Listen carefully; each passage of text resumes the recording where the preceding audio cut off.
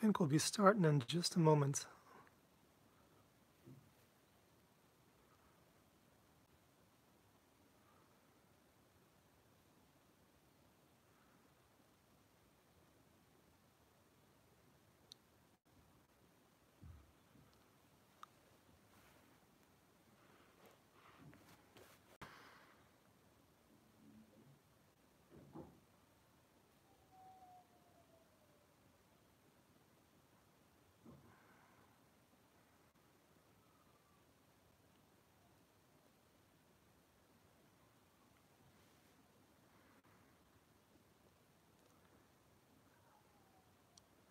They make quite a good pub quiz team. I would say that though.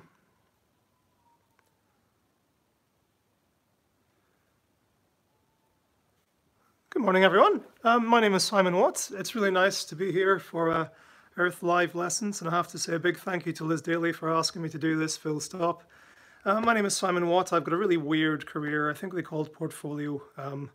But personally, I kind of think of it as failing in many directions at once. I write books about science, I present documentaries about science, and I go into schools and do things like even a bit of stand-up comedy talking about science in most cases.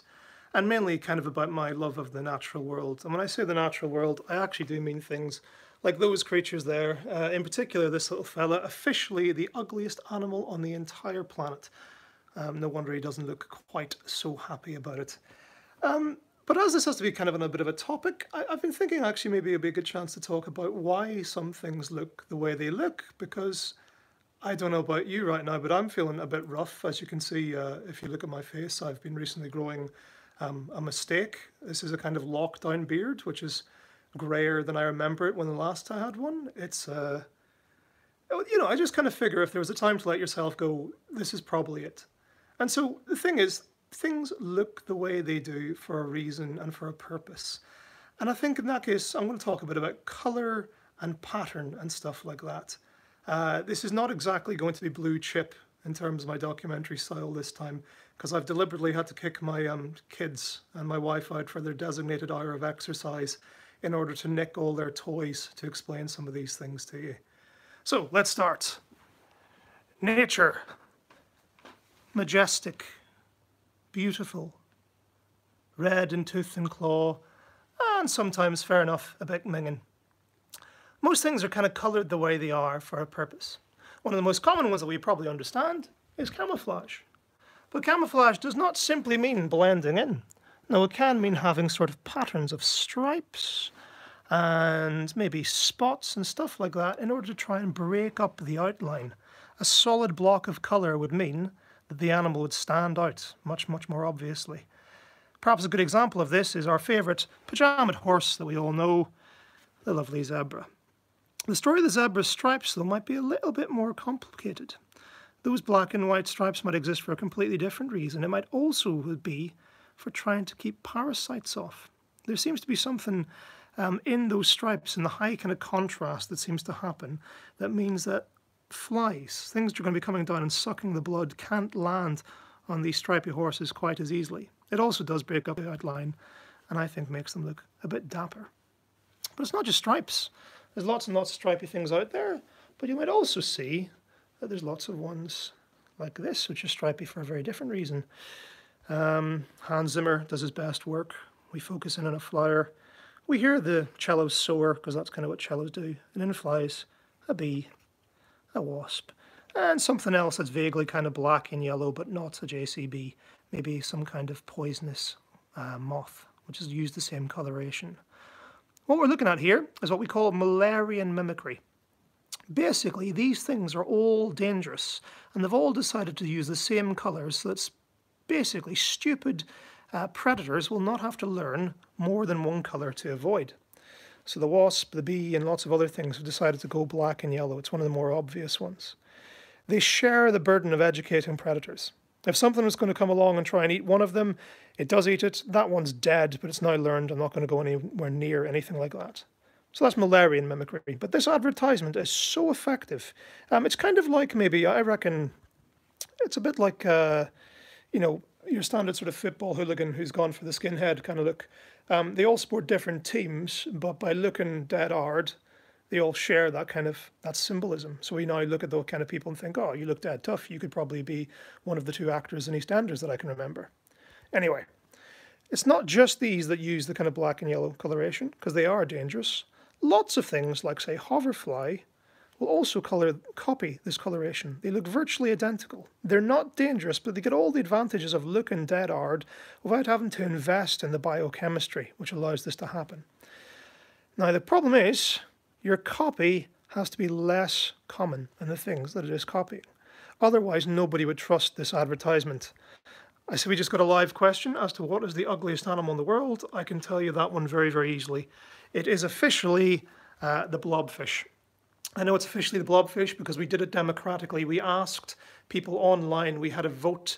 It went a bit boaty McBoatface, but that's exactly what we were looking for.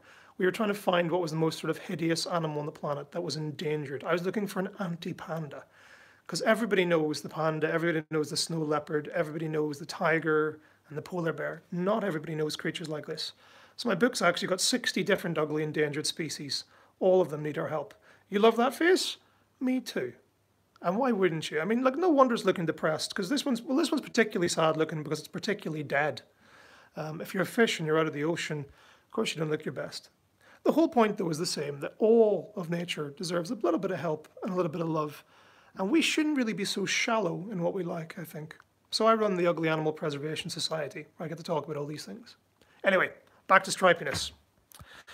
So, you find lots of things which are nice and stripy to try and scare things off, be they dangerous or not dangerous. Baitsy and mimics copy things that look dangerous. They get all the benefits of looking hard without having to invest in the chemicals and things that make them dead hard. You find this an awful lot in terms of stripes and things and camouflage, particularly in the sea. I think perhaps the best family of camouflage and stuff are the octopuses. Now, octopuses, the cephalopods, the squid, the cuttlefish, they are so effective at being able to hide because they have instantaneous camouflage. They don't use hormones like things like the chameleon. Instead, they've got direct electrical signals. They can use their nerves to switch their color. I mean, like, look, this one's about to switch color. Oh, that was fast, wasn't it? It's able to do this. We watch as the camera then zooms in, starts playing a bit of post-rock for a bit of difference, something Icelandic maybe. And you find little cells like this. I'm going to pretend that this is an iridophore, something which is all sparkly. This means that they're able to control the brightness of their environment and react to it. But they've also got chromatophores. Now, chromatophores are basically cells that have got muscles around them and are a little bit stretchy. And this means, should they need to hide, they can just stretch those out and change colour pretty instantaneously. I think they're the masters of camouflage when it comes to that kind of thing. But as we said, camouflage is a little bit more complicated than just fitting in. A lot of things go for what we call counter shading. We stay in the ocean right now. If you look at something like a whale, you'll probably notice that it's darker on the top and lighter underneath. And you'll see, of course, the exact same pattern if you look at something like a penguin. You even find it in the land as well.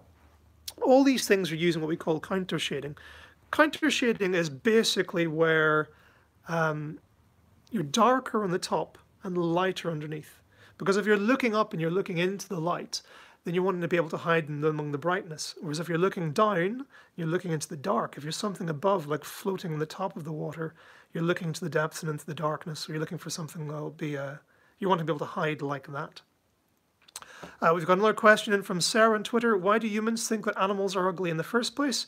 Because we're shallow, because we're boring, and because we're actually kind of very mammal-centric. The real key is we have what we call the kinderschema. The baby schema. We are so pre-programmed to looking after children. We are so maternal and paternal as a species that we kind of add that to nature. And the creatures that we think look cute are the ones that are fluffy. So they've got kind of soft outlines. They look a bit babyish as a result. They've got huge eyes, something like a slow loris, in the same way that, sure enough, a baby has a slow eye. I think that most of what we find cute is our shallowness, but also that we're being hijacked. We're having our instincts of looking after something small and cuddly taken advantage. So we think some things are really, really nice just because we like babies. Even if you don't like babies, it's probably in your hard wiring somewhere deep down. Cool. Where was I? Another thing to think about if it comes to that is eye spots. The camera zooms into a lovely, beautiful meadow, and in flies some butterflies. Now, these butterflies are not camouflaged. You cannot say that they do not stand out. They've got this beautiful coloration. In some cases it is an advert saying, "I am poisonous, don't you come anywhere near me." But you'll still see quite commonly in lots of butterflies, regardless of the species, regardless of how they're related, they still often will have eye spots on their wings. And these eye spots are perhaps to try and direct something like the beak of a pecking bird away from the dangerous bit of the body. You can afford to maybe lose a tiny bit of a wing, but not all your internal organs. Or it could well be that because you've got these two things spread out, it just looks like a large face staring back at you. You're not going to think that you're going to creep up on this moth or this butterfly because you think it's looking directly at you. This is a technique we've seen also in some snakes. For instance, there's a species called a monocle cobra. And the monocle cobra has got an eye pattern on the back of its head. This means that when it's flared up and it's looking forward and looking for prey, it still looks like something is creeping up on it, might be being watched. If any of the kids out there have got parents who claim to have eyes in the back of their head, the monocle cobra pretty much actually does. It's not a real eye, but it looks like one, and this is enough to maybe put off any predators that are going to chance it. I think a more extreme example might be even to look at some caterpillars. So this caterpillar here is the pink underwood moth. And not only has it got its eyes up on its actual head, on the back of its head it's got another eye pattern which looks, to the eyes of some predators, a little bit like a snake, and like something that'll put it off. But colour means more than just camouflage. Colours and patterns also have got a purpose of trying to look pretty. It is trying to look attractive. And perhaps one of the places we see that the most is when we look at the birds.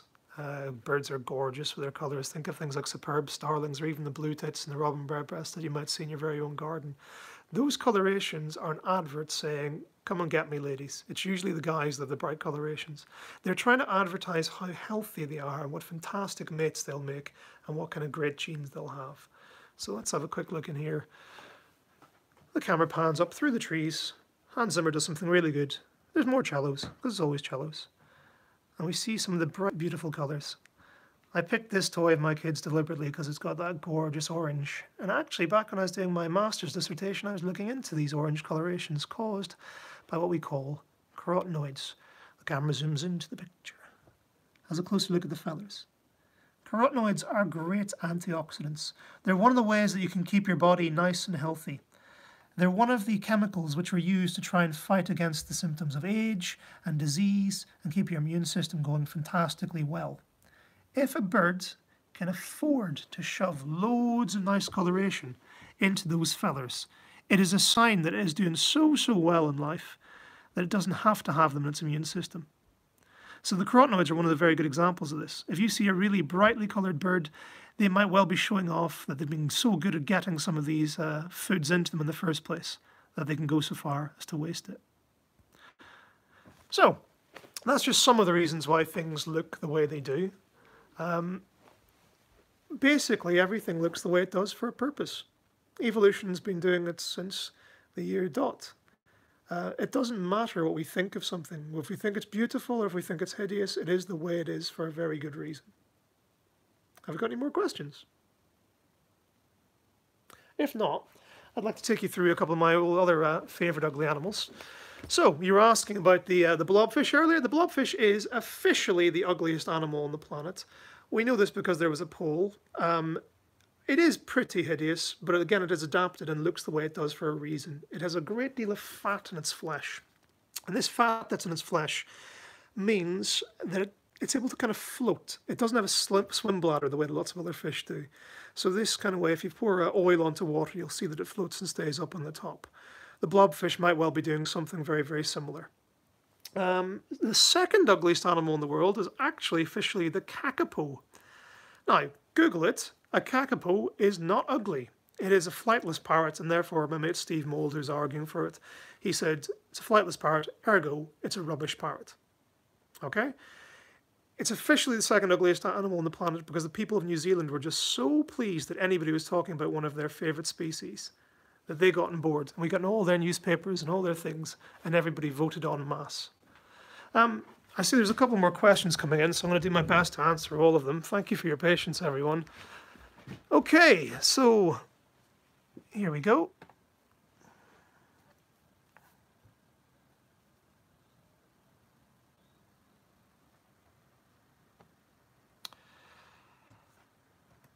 Question from Lucy. Thank you, Lucy. What animals are in the Ugly Animal Preservation Society? Well, it's anything which one of our members thinks looks ugly and is in some way endangered. That is the key.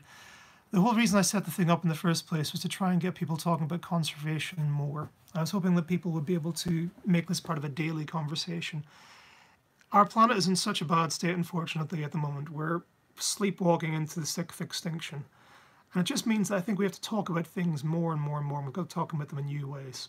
I use comedy, and the Ugly Animal Preservation Society was set up as a comedy night, first and foremost. And now I take it into schools and festivals and things like that as well, and write books and articles and make YouTube videos and things about it too.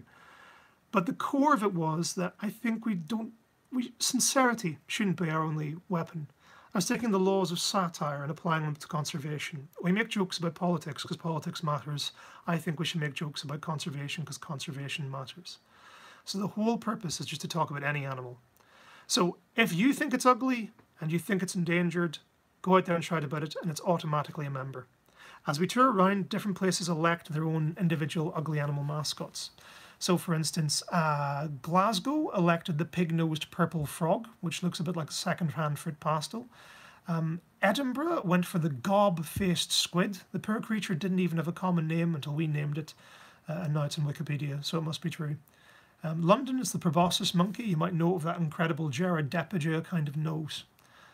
Everywhere we tour, we get people to elect their own ones. We've had one even abroad now. We've had ones in Korea, where they elected the blobfish as their mascot, and Sofia in Bulgaria, where they elected the griffin vulture. That is not an endangered species globally, but locally, there it is. And so people were likely just enjoying being a chance to talk about one of their own local endangered mingers. Okay, then there are more ugly animals than humans. Well, I think some humans are pretty ugly. You can see this beard isn't really helping me out. But I think our ugliness is inward because it's this shallowness. We should try and do our best to look after our planet for pure selfish reasons, if nothing else. We live here. I'd quite like to pass on a nice world to the next generation. Though I once heard a very good phrase, which I think sums it up quite well. We're not leaving a better world for our children, so we need to leave better children for our world. Hopefully they can do something that we can't. Emily D has asked, what is my favourite animal? Again, that's one of the reasons I set up the society, is because I was doing a TV show at the time called Inside Nature's Giants, and we did a book tour. And I noticed as I would tour around, people would always ask me what was my favourite animal, and then look disappointed as I'd spend the next sort of 10 minutes talking about ants. And then I'd have to spend another 10 minutes sort of ranting at them and telling them why they're missing the point of conservation if they only like the good things. So I think generally ants. Now there's lots of different kinds of ants. My new favourite is the Dracula ant, which sucks the blood of its own children. I mean, how incredible is that? Yeah, gross, but pretty incredible. But ants invented farming before we did. They've got war, they've got slavery, they've got all those nasty things as well. I think if you want to see Game of Thrones in an insect, go look at the ant world. We've had another one. Do I think the good-looking animals are conserved more? Yes, and not only do I think it, we have proof. And there's been more proof even since I set up the Satirical Society. Sure enough, some people who were in our audience have gone off and done PhDs in this exact thing. It seems to be that if you're a mammal, you get way more conservation attention and you even get more research. We understand those animals better, so we can understand what plights they might be facing. If you're something like a slug, people don't tend to care quite so much. So we can say it's true. And even your name can have effects on your PR. If you've got the name rat, the word rat in your name, you're way likely to get less conservation attention. There was a paper that came out in Australia a couple of years ago showing that any of their local endangered indigenous wildlife that was called rat didn't get half the amount of research. Let's see, were there any more questions? Because I want to do my best to answer all these.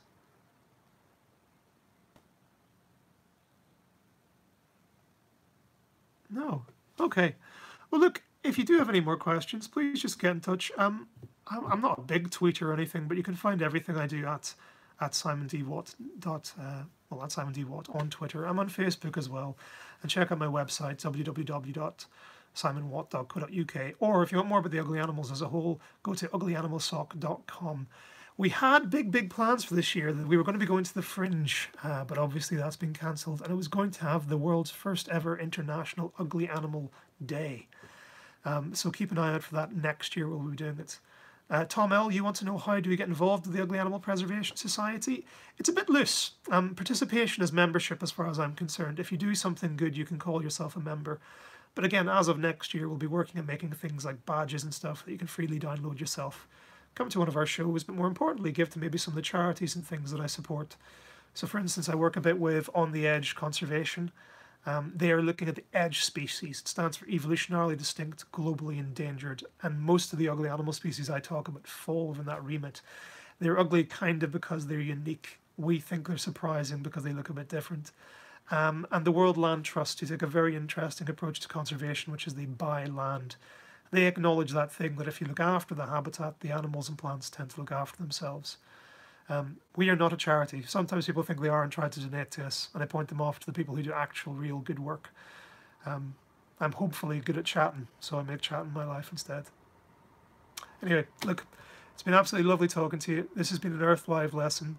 Thank you, Lizzie, again for having me. Sorry for all the technical difficulties that we had, but I hope this has been worthwhile. All the best now. Bye.